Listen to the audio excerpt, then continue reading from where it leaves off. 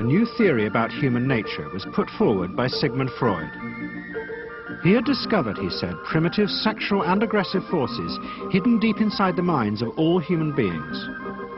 Forces which, if not controlled, led individuals and societies to chaos and destruction. This series is about how those in power have used Freud's theories to try and control the dangerous crowd in an age of mass democracy. At the heart of the story is not just Sigmund Freud, but other members of the Freud family.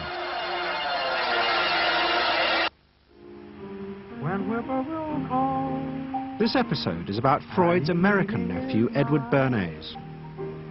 Bernays is almost completely unknown today, but his influence on the 20th century was nearly as great as his uncle's. Because Bernays was the first person to take Freud's ideas about human beings and use them to manipulate the masses.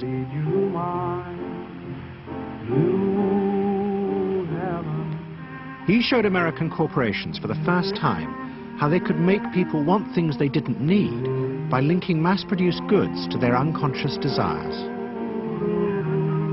Out of this would come a new political idea of how to control the masses. By satisfying people's inner selfish desires, one made them happy and thus docile.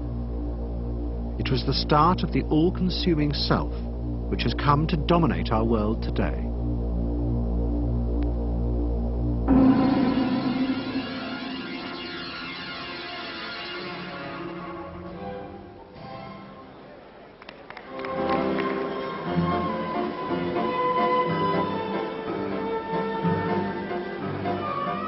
Freud's ideas about how the human mind works have now become an accepted part of society, as have psychoanalysts. Every year, the psychotherapist's ball is held in a grand palace in Vienna. This is the psychotherapy ball. Psychotherapists come, some advanced patients come, or former patients come, and many other people, friends, but also people from the Viennese society who like to go to a nice, elegant, comfortable ball. But it was not always so. 100 years ago, Freud's ideas were hated by Viennese society. At that time, Vienna was the center of a vast empire ruling Central Europe. And to the powerful nobility of the Habsburg court, Freud's ideas were not only embarrassing, but the very idea of examining and analyzing one's inner feelings was a threat to their absolute control. You see, at that time, these people had the power. And of course, you just were not allowed to show your bloody feelings. I mean, you just couldn't. You know, I mean, you couldn't, if you were unhappy. Can you imagine, you, for instance, you sit somewhere in the country in a castle, you are deeply unhappy, you are a woman. You couldn't go to your maid and cry on her shoulders, or you couldn't go into the village and complain, you know, about your feelings. I mean, you couldn't, it was like selling yourself to somebody. You just couldn't, you know, because they had to respect you.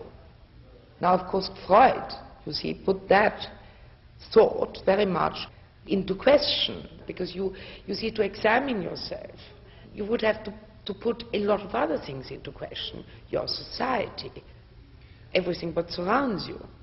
And that wasn't a good thing at that time. Why not? Because your self-created empire, to a certain extent, would have fallen into bits much earlier already. But what frightened the rulers of the empire even more was Freud's idea that hidden inside all human beings were dangerous instinctual drives. Freud had devised a method he called psychoanalysis. By analyzing dreams and free association, he had unearthed, he said, powerful sexual and aggressive forces, which were the remnants of our animal past. Feelings we repressed because they were too dangerous. Freud devised a method for exploring a hidden part of the mind, which we nowadays call the unconscious, which is a part that is totally unknown to our consciousness, that there exists a barrier in all our minds which prevents these hidden and unwelcome impulses of the unconscious from emerging. Good night.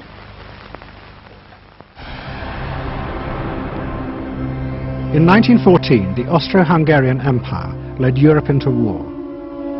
As the horror mounted, Freud saw it as terrible evidence of the truth of his findings.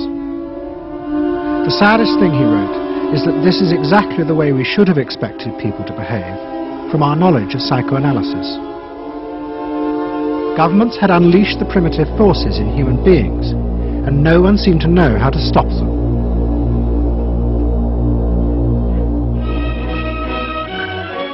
At that time, Freud's young nephew, Edward Bernays, was working as a press agent in America. His main client was the world-famous opera singer Caruso, who was touring the United States.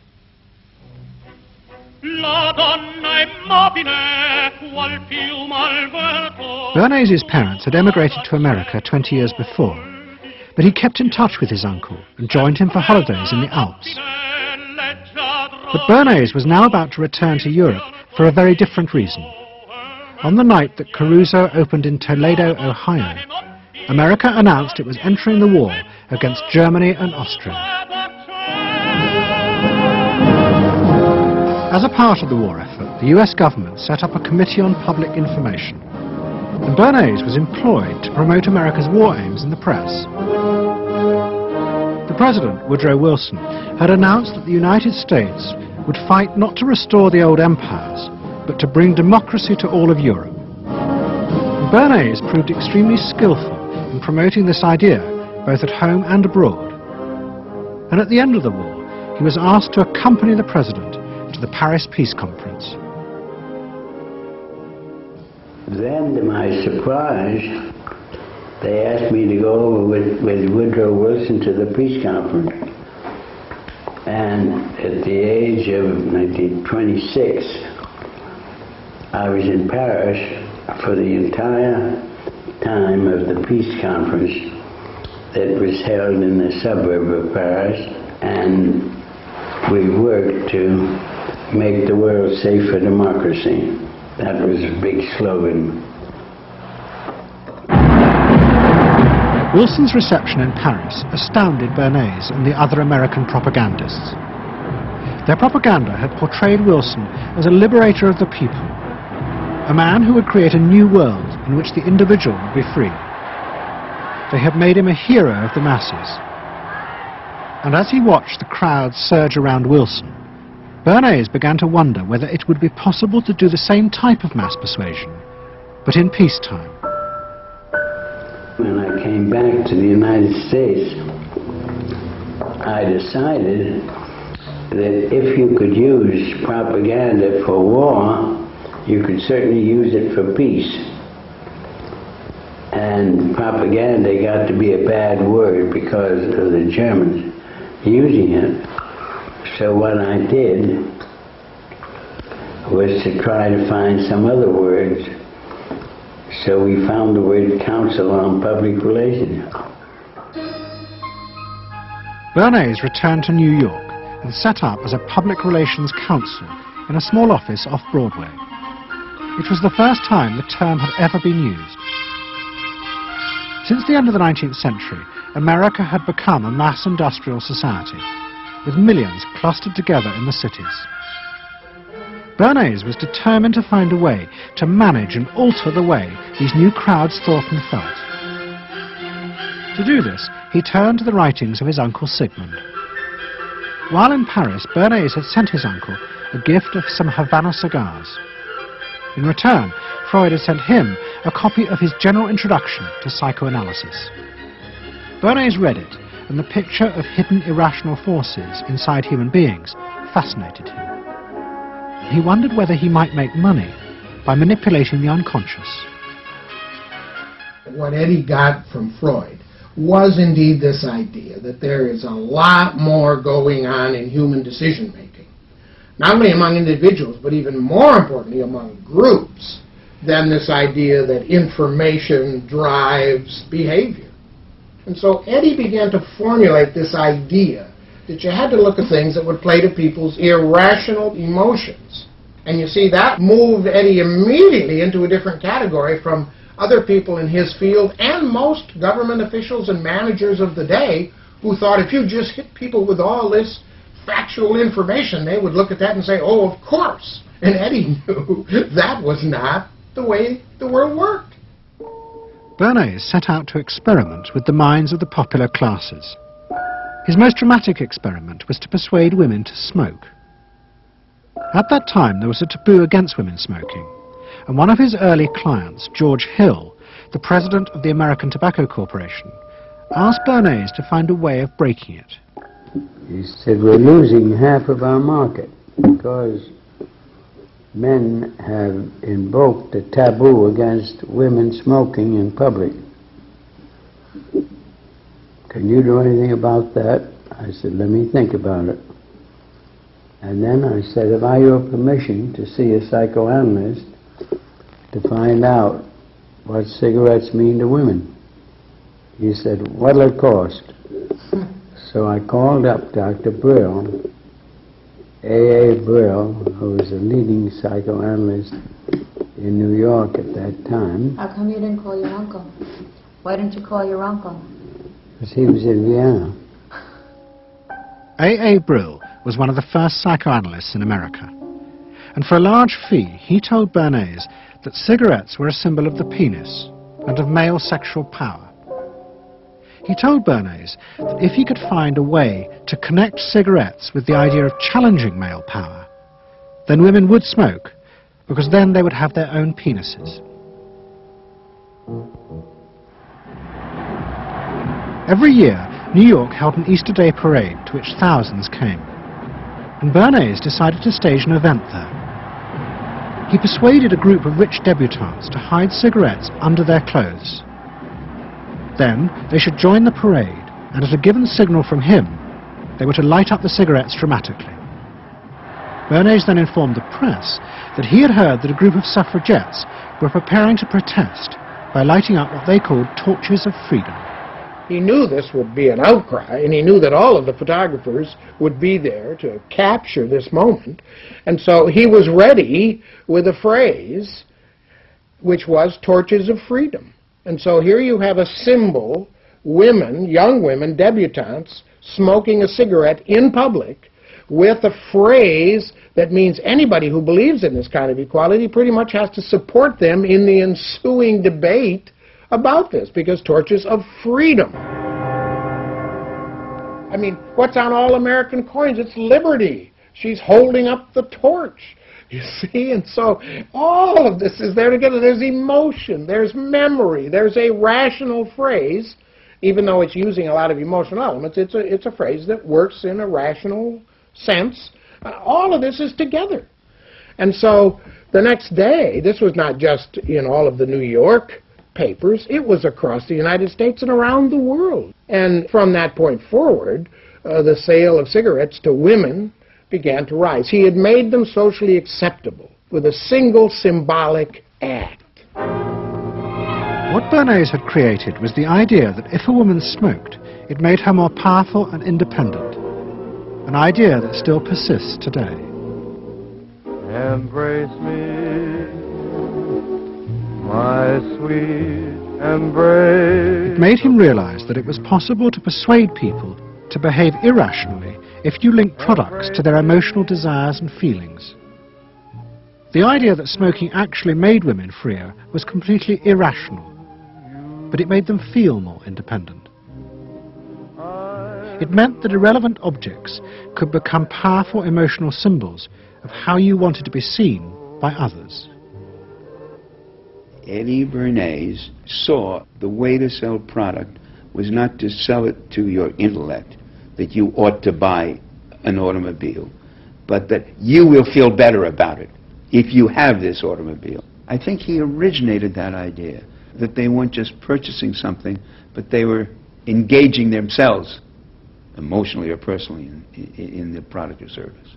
That it's not, you think you need a new piece of clothing, but you'll feel better with the piece of clothing. That was his contribution in a very real sense. We see it all over the place today, but I think he originated the idea of the emotional connect to a product or service. What Bernays was doing fascinated America's corporations. They had come out of the war rich and powerful, but they had a growing worry. The system of mass production had flourished during the war, and now millions of goods were pouring off production lines. What they were frightened of was the danger of overproduction, that there would come a point when people had enough goods and would simply stop buying. Up until that point, the majority of products were still sold to the masses on the basis of need. While the rich had long been used to luxury goods, for the millions of working-class Americans, most products were still advertised as necessities. Goods like shoes, stockings, even cars were promoted in functional terms for their durability. The aim of the advertisements was simply to show people the product's practical virtues, nothing more.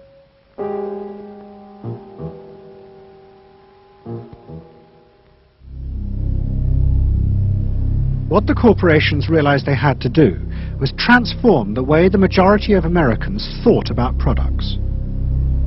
One leading Wall Street banker, Paul Mazur of Lehman Brothers, was clear about what was necessary. We must shift America, he wrote, from a needs to a desires culture. People must be trained to desire, to want new things even before the old have been entirely consumed. We must shape a new mentality in America. Man's desires must overshadow his needs. Prior to that time, there was no American consumer. There was the American worker, and there was the American owner, and they manufactured and they saved and they ate what they had to, and the people shopped for what they needed. And while the very rich may have bought things they didn't need, most people did not.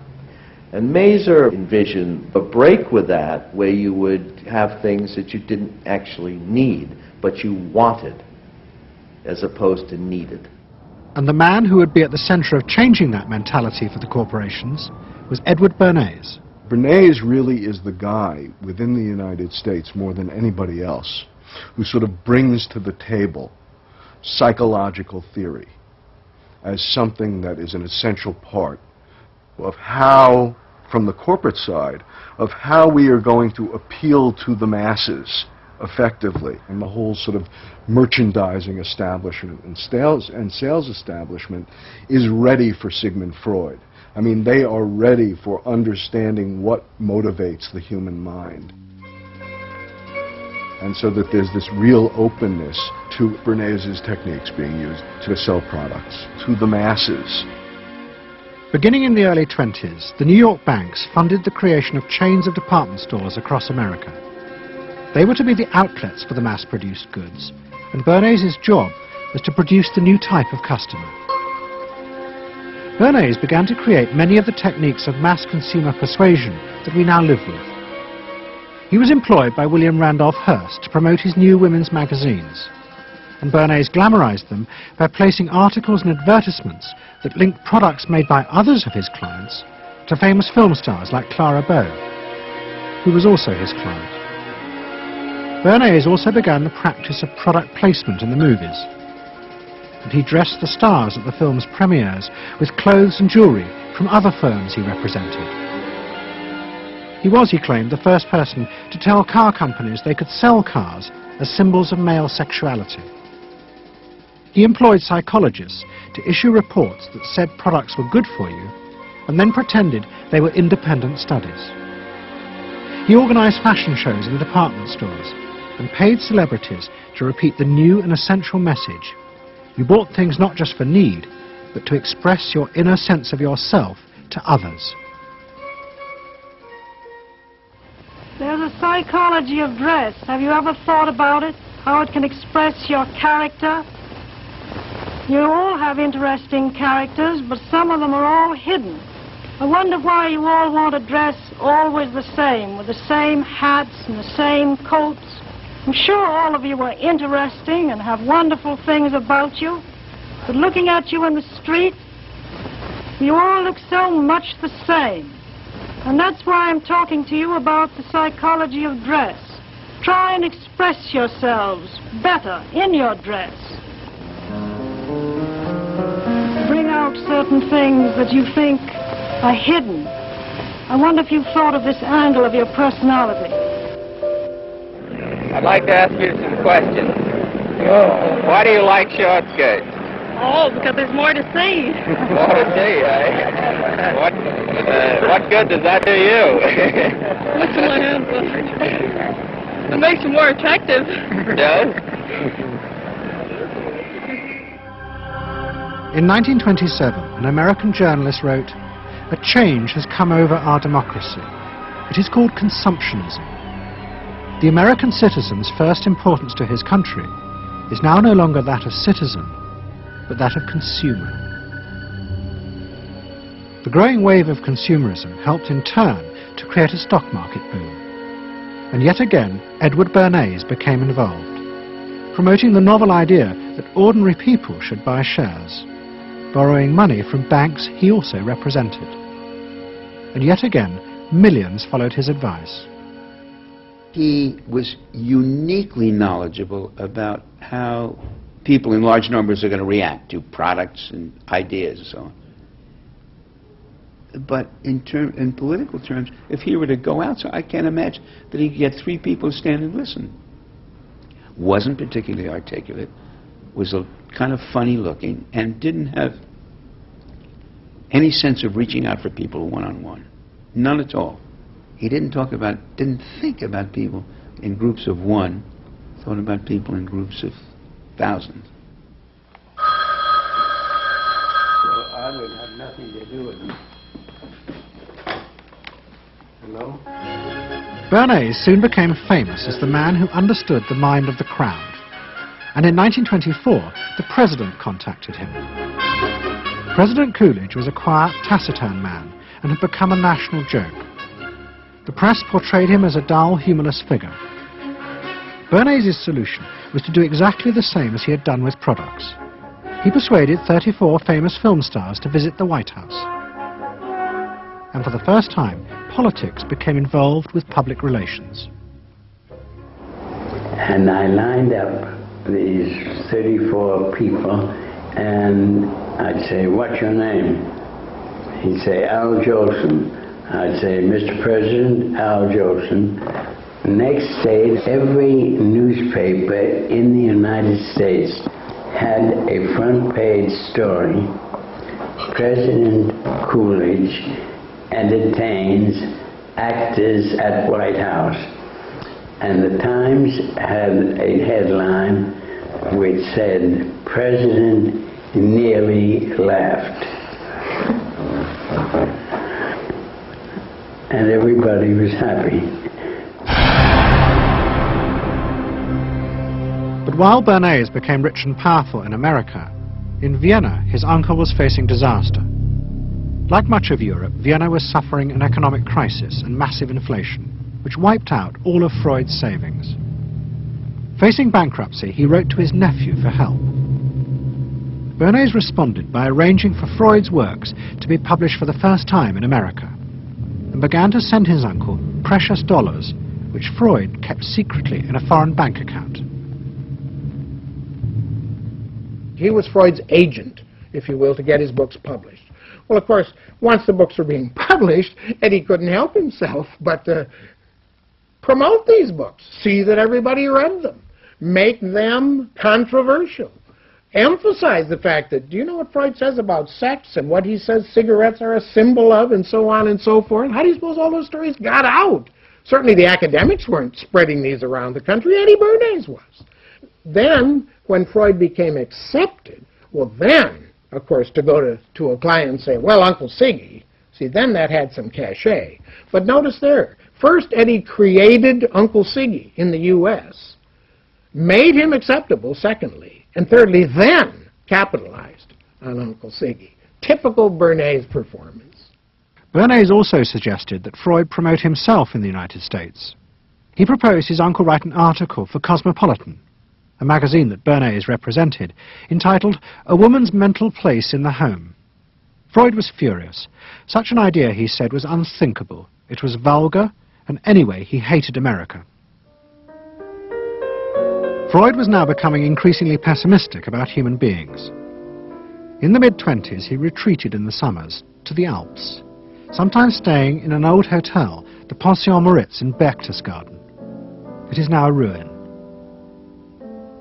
Freud began to write about group behavior, about how easily the unconscious aggressive forces in human beings could be triggered when they were in crowds.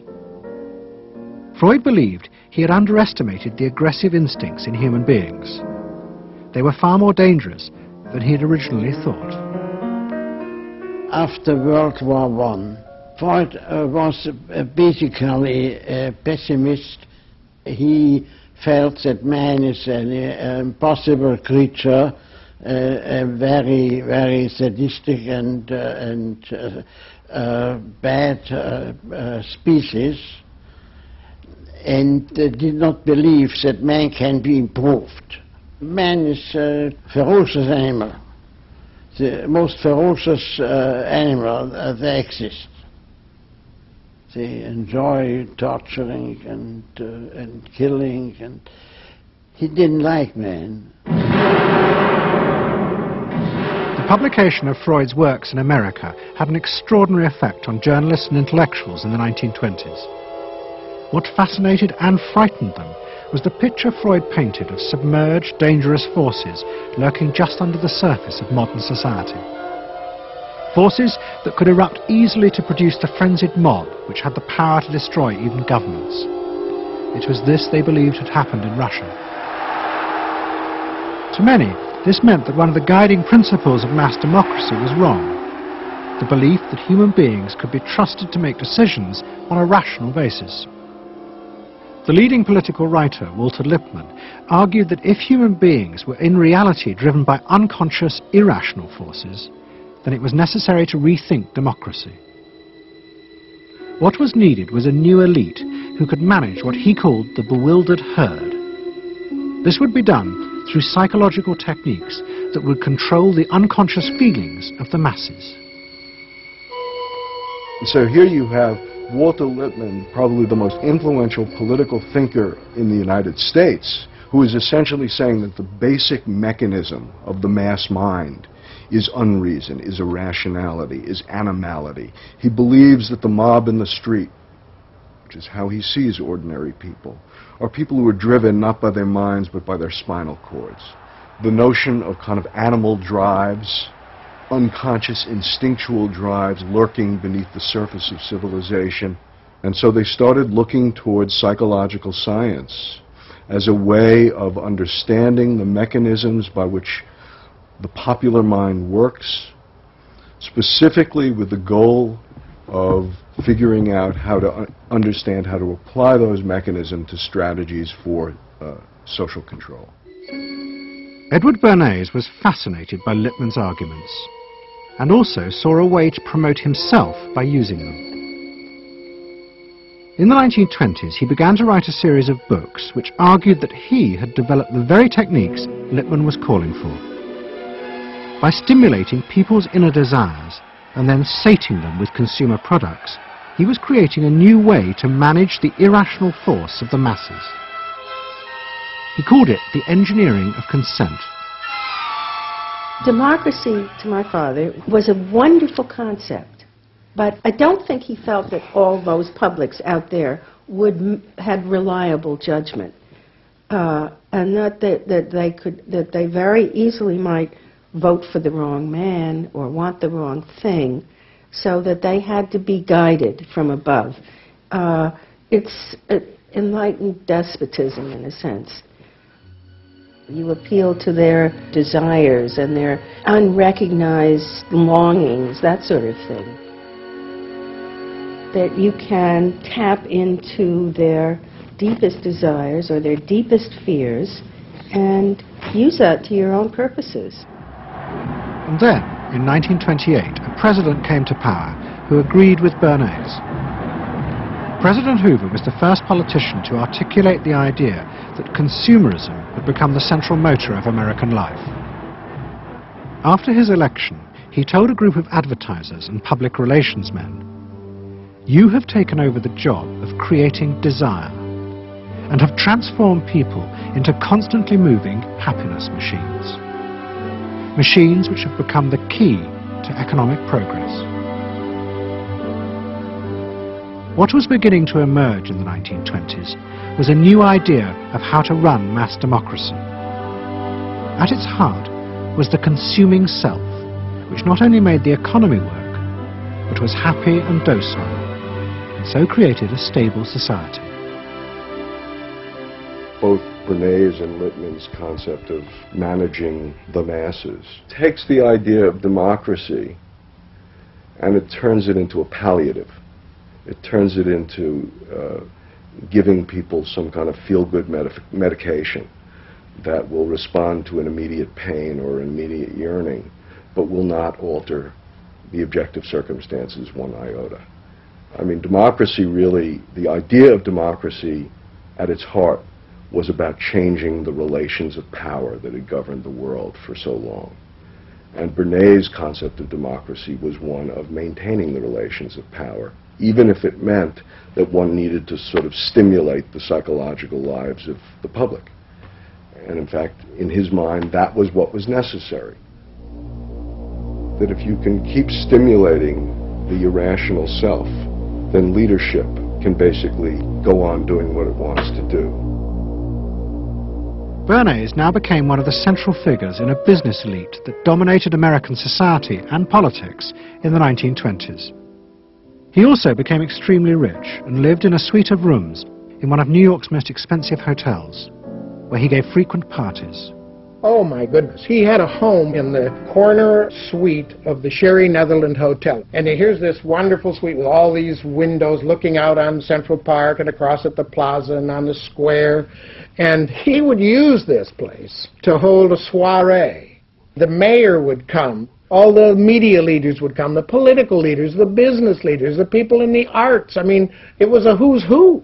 People wanted to know Eddie Bernays because, you know, he himself became a sort of a famous man, a sort of a magician who could make these things happen. He knows everybody. He knows the mayor and he knows the senator, and he calls politicians on the telephone as if he did get literally a high or a bang out of doing what he did. And that's fine, but it can be a little hard on the people around you, especially when you make other people feel stupid.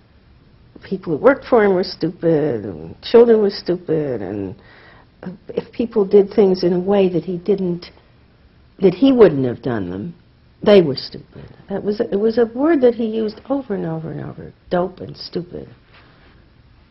And the masses? They were stupid.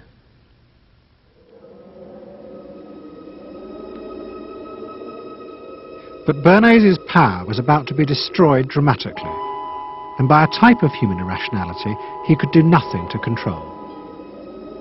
At the end of October 1929, Bernays organized a huge national event to celebrate the 50th anniversary of the invention of the light bulb. President Hoover, the leaders of major corporations, and bankers like John D. Rockefeller were all summoned by Bernays to celebrate the power of American business. But even as they gathered, news came through that shares on the New York Stock Exchange were beginning to fall catastrophically.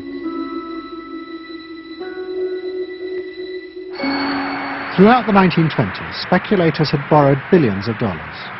The banks had promoted the idea that this was a new era where market crashes were a thing of the past. But they were wrong. What was about to happen was the biggest stock market crash in history.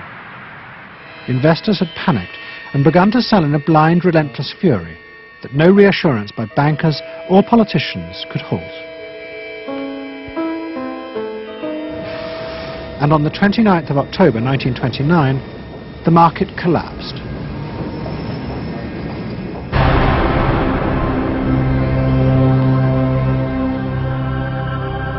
The effect of the crash on the American economy was disastrous. Faced with recession and unemployment, millions of American workers stopped buying goods they didn't need. The consumer boom that Bernays had done so much to engineer disappeared, and he and the profession of public relations fell from favor. Bernays' brief moment of power seemed to be over.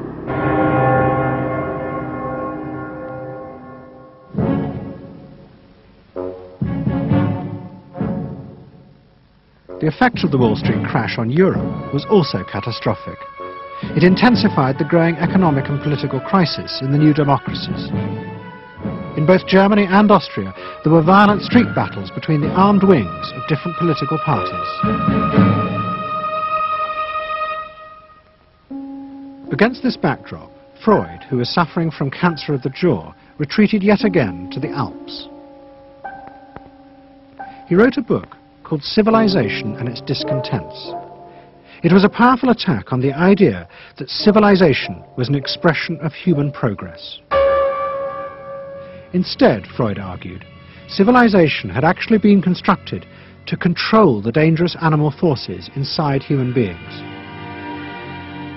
What was implicit in Freud's argument was that the ideal of individual freedom, which was at the heart of democracy, was impossible. Human beings could never be allowed to truly express themselves because it was too dangerous. They must always be controlled and would thus always be discontent.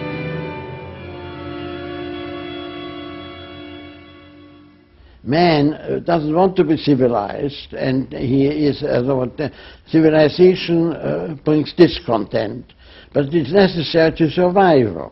Otherwise he couldn't survive. So he must be discontent, because this would be the only way to keep him within limits. But what did Freud think about the idea of the equality of man? He didn't believe in it. We had 32 parties, and Hitler said, before those parties don't vanish, there is no Germany. That's true.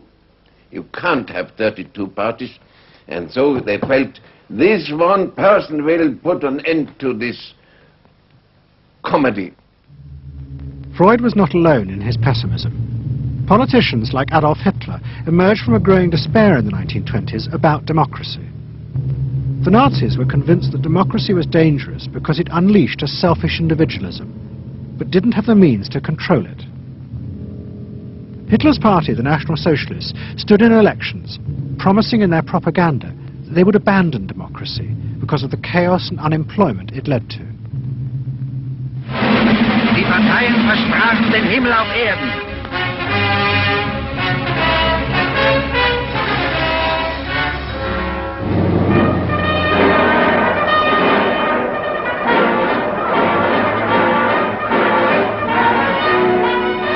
In March 1933, the National Socialists were elected to power in Germany, and they set out to create a society that would control human beings in a different way.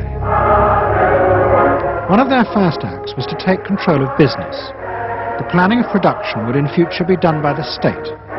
The free market was too unstable, as the crash in America had proved. Workers' leisure time was also planned by the state through a new organization called Strength Through Joy.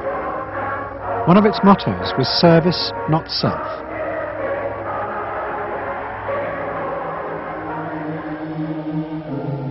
But the Nazis did not see this as a return to an old form of autocratic control.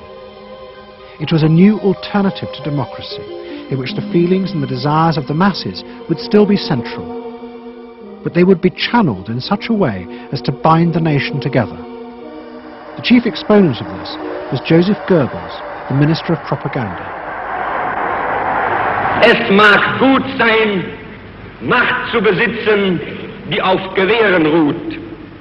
Besser aber und beglückender ist es, das Herz eines Volkes zu gewinnen und es auch zu behalten. Goebbels organized huge rallies, whose function, he said, was to forge the mind of the nation into a unity of thinking, feeling and desire. One of his inspirations, he told an American journalist, was the writings of Freud's nephew, Edward Bernays. In his work on crowd psychology, Freud had described how the frightening irrationality inside human beings could emerge in such groups. The deep, what he called libidinal forces of desire, are given up to the leader, while the aggressive instincts are unleashed on those outside the group. Freud wrote this as a warning. But the Nazis were deliberately encouraging these forces because they believed they could master and control them.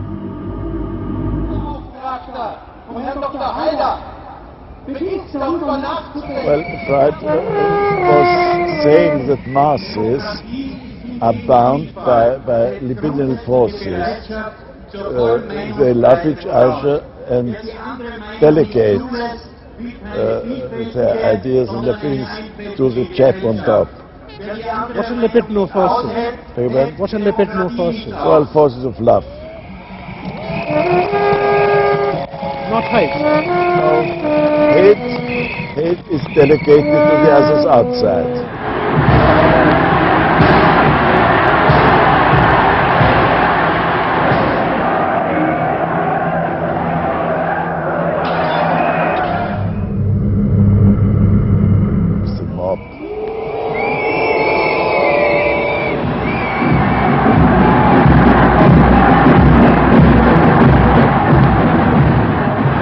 I could see from afar, looking up Wilhelmstraße towards unter den Linden, how those 100,000 of people, when they passed Hitler, they just became completely delirious. They began to shout these cries I will never get out of my ears. Heil, Sieg, Heil. They demented.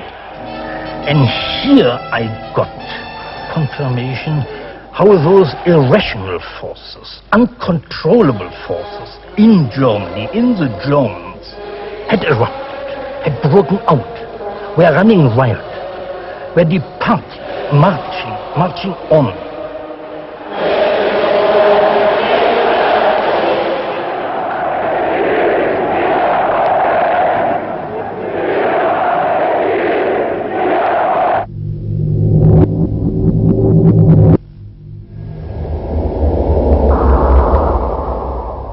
And in America too, democracy was under threat from the force of the angry mob.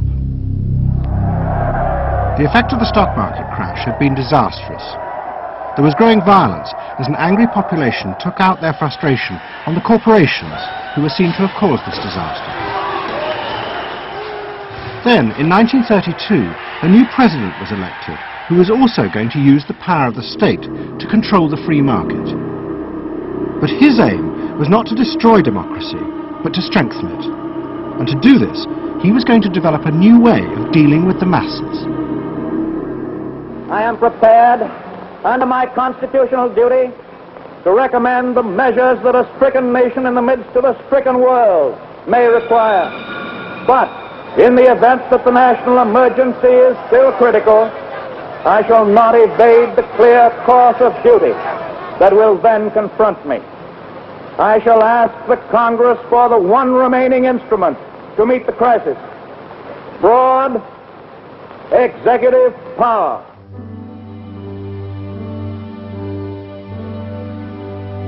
It was the start of what would become known as the New Deal. Roosevelt assembled a group of young technocrats and planners in Washington. He told them that their job was to plan and run giant new industrial projects for the good of the nation. Roosevelt was convinced that the stock market crash had shown that laissez-faire capitalism could no longer run modern industrial economies. It had become the job of government.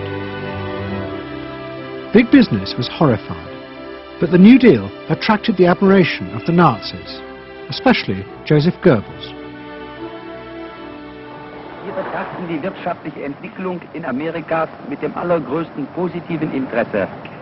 Und wir sind dort der festen Überzeugung, dass Präsident Roosevelt und seine Berater auf dem richtigen Wege sind. Es handelt sich in der Tat um das größte wirtschaftliche und soziale Problem aller Zeiten. Die vielen Millionen Arbeitslosen, die ihre Plätze an den Maschinen und in den Kontoren verloren haben, wieder an ihre alten Arbeitsstellen zurückzuführen. Das kann nicht allein der privaten Initiative überlassen werden. Ausschlaggebend ist, dass die öffentliche Hand mit positiven Maßnahmen eingreift.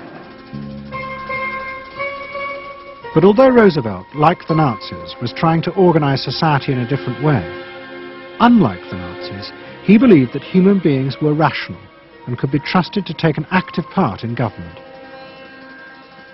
Roosevelt believed it was possible to explain his policies to ordinary Americans and take into account their opinions. To do this, he was helped by the new ideas of an American social scientist called George Gallup. Favorite reading of New Deal Washington, the survey of U.S. public opinion. From offices at Princeton, New Jersey, a famed statistician, Dr. George Gallup, tells Washington from week to week what the nation is thinking. And in New York, Fortune magazine's analyst, Elmo Roper, compiles for publication a continuous record of the nation's approval or disapproval of how the country is being run. Gallup and Roper rejected Bernays' view that human beings were at the mercy of unconscious forces and so needed to be controlled. Their system of opinion polling was based on the idea that people could be trusted to know what they wanted. They argued that one could measure and predict the opinions and behavior of the public if one asked strictly factual questions and avoided manipulating their emotions. Well, how about this one? Do you think Franklin D. Roosevelt's New Deal has been bad for the nation in general? No, that question's loaded. It automatically suggests an answer. Well, how about this? Is your present feeling toward President Roosevelt one of general approval or general disapproval? That's better. Prior to scientific polling, the view of many people was that you couldn't trust public opinion. It was irrational, that it was ill-informed, it was chaotic, unruly, and so forth. And so that opinion should be dismissed. But with scientific polling, I think it established very clearly that people are rational, that they do make good decisions, and this offers democracy a chance to be truly informed by the public, giving everybody a voice in the way the country is run. I know my father wouldn't necessarily say the voice of the public is the voice of God, but he did feel very much that the voice of the people is a rational voice and should be heard. What Roosevelt was doing was forging a new connection between the masses and politicians. No longer were they irrational consumers who were managed by sating their desires. Instead, they were sensible citizens who could take part in the governing of the country. In 1936, Roosevelt stood for re-election. He promised further control over big business. To the corporations, it was the beginning of a dictatorship.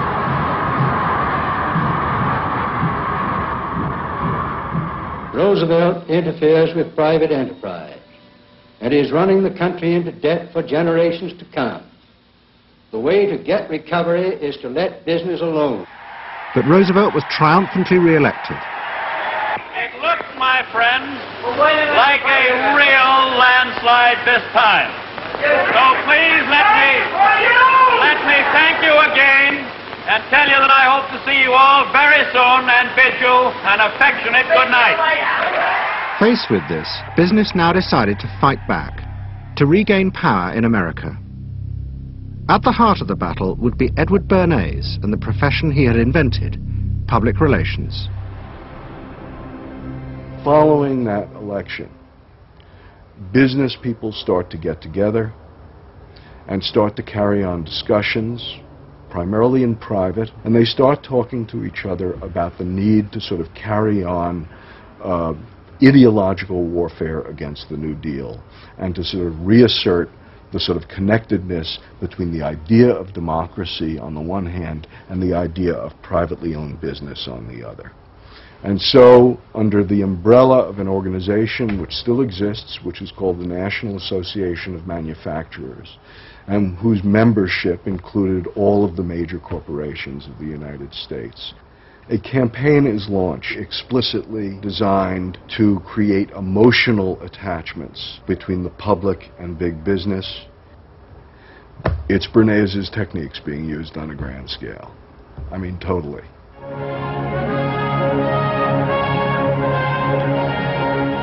General Motors' Parade of Progress, traveling the high roads and by roads of America, bringing to millions of Americans in their own hometown the fascinating story behind modern industry, showing... The campaign set out to show dramatically that it was business, not politicians, who had created modern America. A better mode of living for all of us. Bernays was an advisor to General Motors, but he was no longer alone. The industry he had founded now flourished as hundreds of public relations advisors organized a vast campaign. They not only used advertisements and billboards, but managed to insinuate their message into the editorial pages of the newspapers. It became a bitter fight. In response to the campaign, the government made films that warned of the unscrupulous manipulation of the press by big business. And the central villain was the new figure of the public relations man. They tried to achieve their ends by working entirely behind the scenes, corrupting and deceiving the public. The aims of such groups may be either good or bad, so far as the public interest is concerned, but their methods are a grave danger to democratic institutions. The films also showed how the responsible citizen could monitor the press themselves. They could create a chart that analysed the reporting for signs of hidden bias. But such earnest instruction was to be no match for the powerful imagination of Edward Bernays. He was about to help create a vision of the utopia that free market capitalism would build in America if it was unleashed.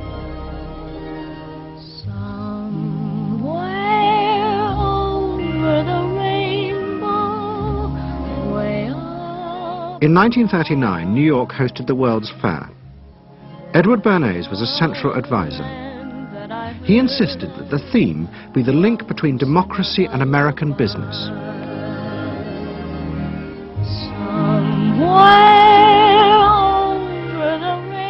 At the heart of the fair was a giant white dome that Bernays named Democracity.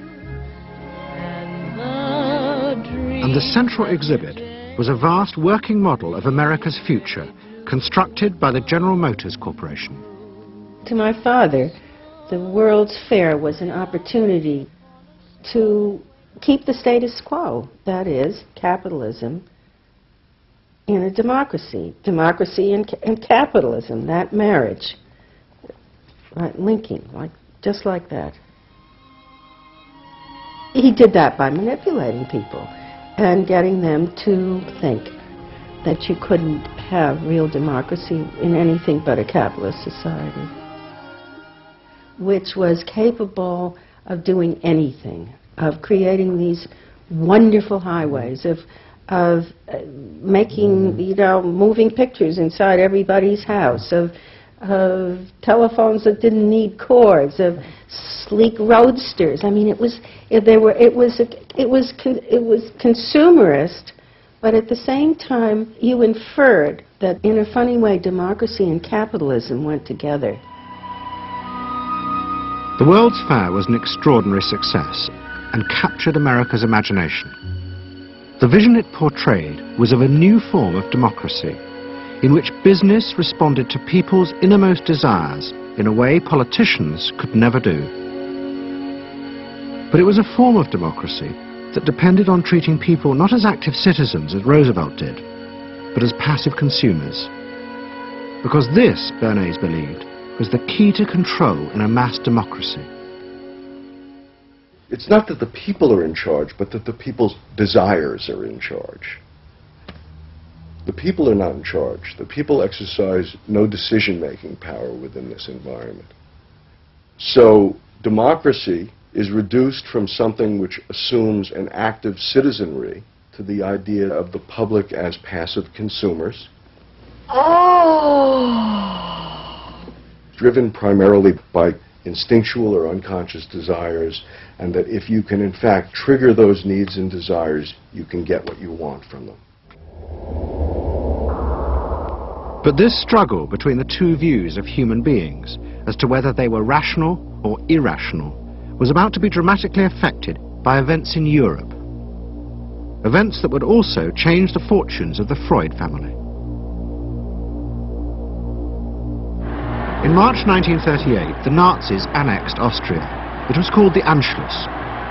Hitler arrived in Vienna to an extraordinary outpouring of mass adulation. But even as he drove through the city, behind the scenes, the Nazis were systematically whipping up and unleashing the hatred of the crowd against the enemies of the new Greater Germany.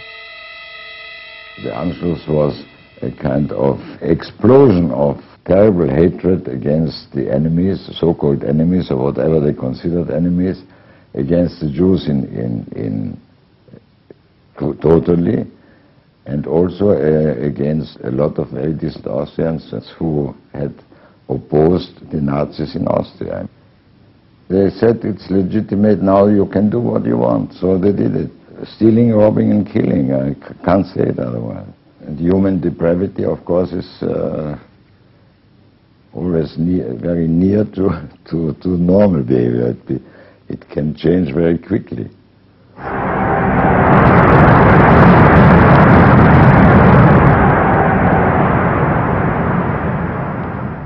As the violence and assassinations raged in Vienna, Freud decided he had to leave. His aim was to go to Britain, but he knew that Britain, like many countries, was refusing entry to most Jewish refugees. But help came from the leading psychoanalyst in Britain, Ernest Jones. He was in the same ice skating club as the Home Secretary, Sir Samuel Hoare, and Jones persuaded Hoare to issue Freud a British work permit. And in May 1938, Freud, his daughter Anna, and other members of his family set off for London.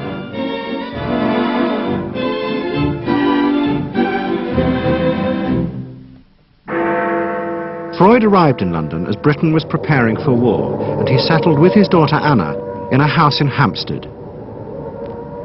But Freud's cancer was now far advanced, and in September 1939, just 3 weeks after the outbreak of war, he died.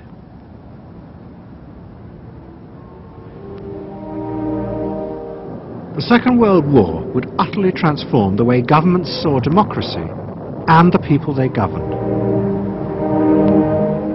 Next week's programme will show how the American government, as a result of the war, became convinced there were savage, dangerous forces hidden inside all human beings, forces that needed to be controlled.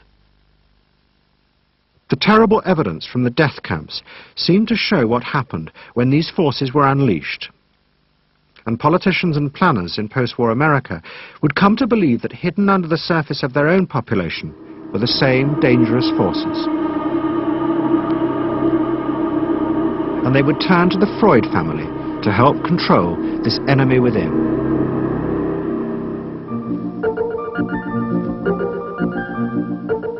And ever adaptable, Edward Bernays would work not just for the American government, but the CIA. And Sigmund Freud's daughter Anna would also become powerful in the United States, because she believed that people could be taught to control the irrational forces within them. Out of this would come vast government programs to manage the inner psychological life of the masses.